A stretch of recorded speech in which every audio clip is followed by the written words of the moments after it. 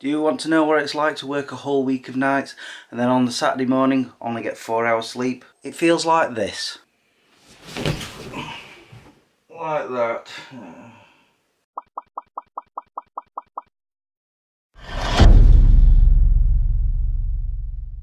Good afternoon guys, how are you all doing? I almost said good morning there and then I looked at the clock. I've been up since 11. I've already walked Harley and put my washing on, and I'm still debating on whether or not to put my shorts on because the sun keeps coming and going and there's barely a breeze.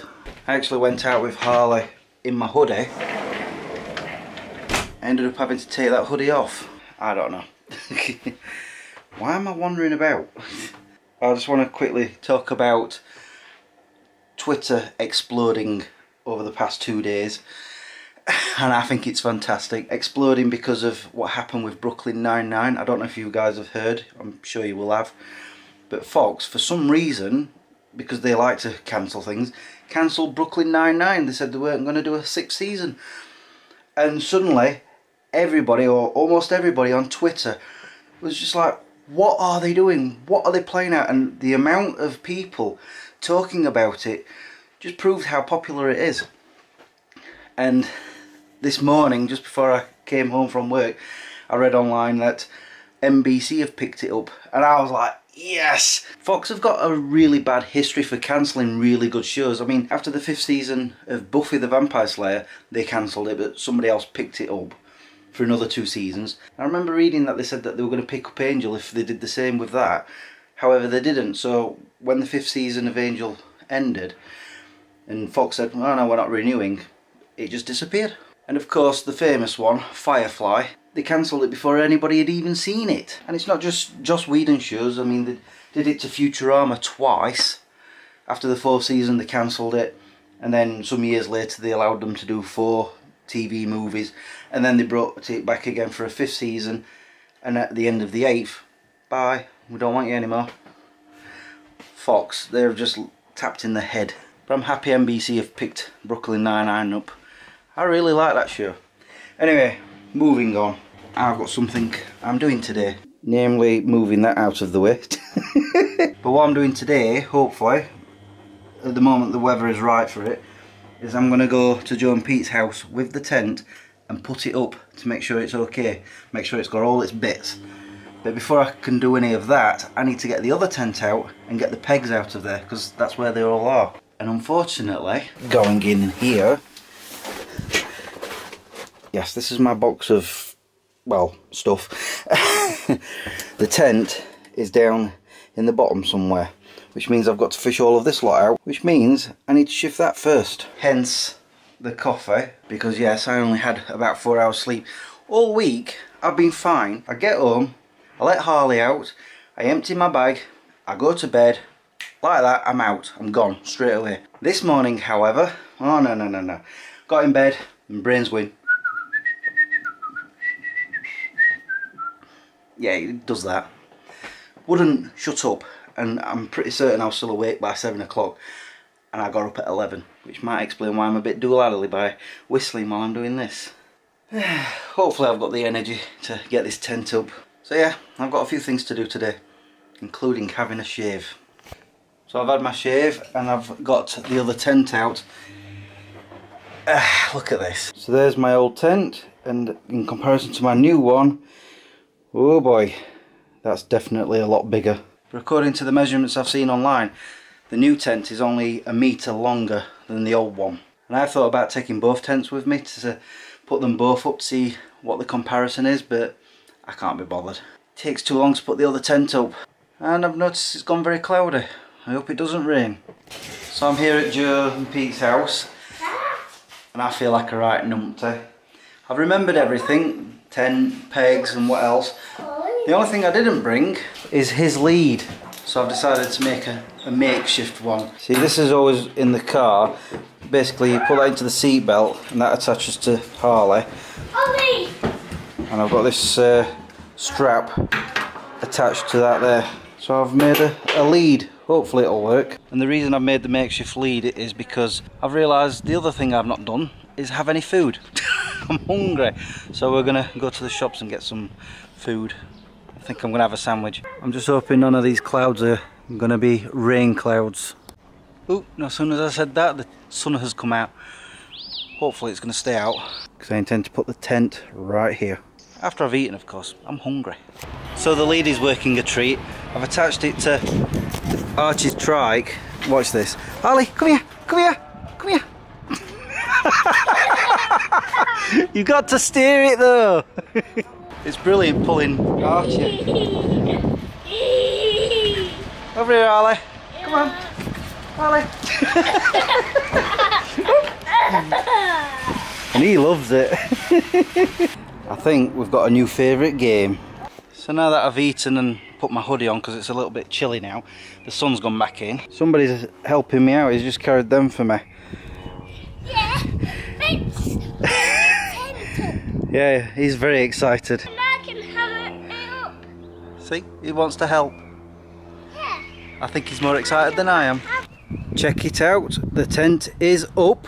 It's been a pain in the butt and Joe's been helping.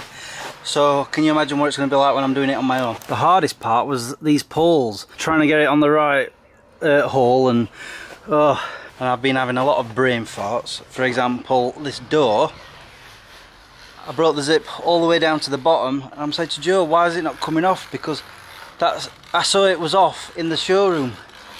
And she was like, well, don't you want to be putting the zips the other end? I'm like, oh. So anyway, already I've decided that I need to get some steps. I have a little step. I'm going to need some like these, just so I can reach the poles. Oh, and yeah, the hoodie, I took that off within 5 minutes. Saying that, it's taken less than an hour to get it up. In fact, it's not even an hour yet. The pegs have not gone in yet, only the end ones, but that's how it starts. You put the end ones in on both sides and then you start pumping. Oh, and this were a nightmare to get in as well, this pole. It took both me and Joe. And then this one was even more difficult. I'm having a brain fart about this as well. For some reason I can't undo it, so I gave up. Oh, so that's where my hammer is. Archie's been helping, as you can clearly see, and I like this ground sheet. It's really cool. It's attached to the bedroom. Uh-oh, trouble's here. Can we help you? Do you want to show the vlog the escape hatch? How do you get out? We'll show them the escape hatch. Through there. Are you coming out? There he is. Excellent. I've already gone through it. But yes, there is another bedroom. It's currently laid on the floor there. I'm kind of thinking of putting it up just to see what it looks like. But when we spread it out before we start pumping it up, Joe's looking at me like, Chris, that's a very big tent. And I'm like, yes, I know. Shall we see what that other bedroom looks like? But yes, once I've got all these lines stretched out, the bedroom will open up a bit more. I'm very happy with it. It's a good thing that the campsite I've chosen allows for large tents. It's very big. What was I thinking? Oh no, Archie's gone to sleep in the other bed. Oh, well, he's not, he's awake. Yes, I've put up the other bedroom finally. It's a bit,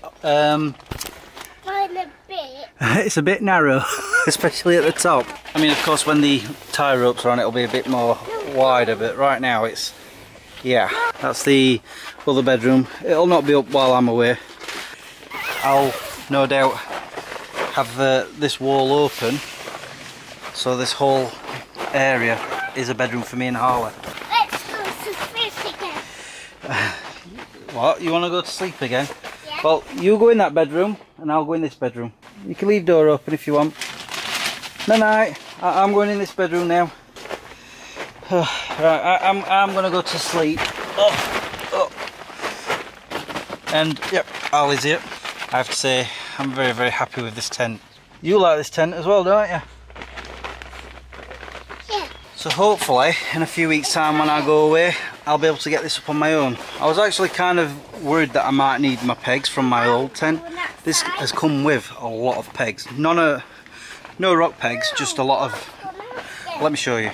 These size, right here. They're okay, but they'll not last too long. And I am noticing one thing.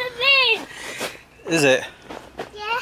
Let's go back in the tent. Oh, I hope he's pretending. He says it's going to rain. There's one thing, I keep hitting my head on this. Or skimming it, should I say. Like that. But I'm not sure I'll be using this one that often, to be honest. I don't know. Because that'll not be there. And I'll have that door open. Alright, the trick is now, can I get all of this back in its bag? I guess I'm going to find out. Oh, we've done it. I say we because Joe helped. Somehow we've managed to get it in there. It's not quite the same as what it was, but it's in. And just in time, I think, because I'm sure these are rain clouds coming. After all that, I figured out the only thing I need is a step ladder. But for now, I'm happy with this. I know one thing's for certain, I'm worn out. Well, I've timed that alright. 20 minutes after getting the tent down, and it's raining. It's only spitting right now, but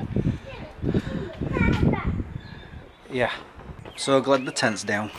Well, I found out why it's raining. The party people have delusioned themselves into thinking that they can sing.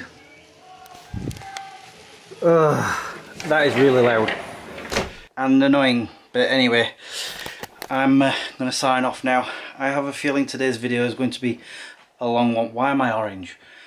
I just hope it's not as long as the last one. That took 4 hours. 4 to edit. I decided to see how much filming I had actually done throughout the day. 1 hour and a quarter. So I'll be thankful I whittled it down. Mind you, it was the 1000 vlog, so oh well. Anyway, I'm off, so I shall say thank you for watching and subscribing if you have. Until the next time, peace out. It's that big, I've no idea where I'm going to store it. Maybe I should build a garage.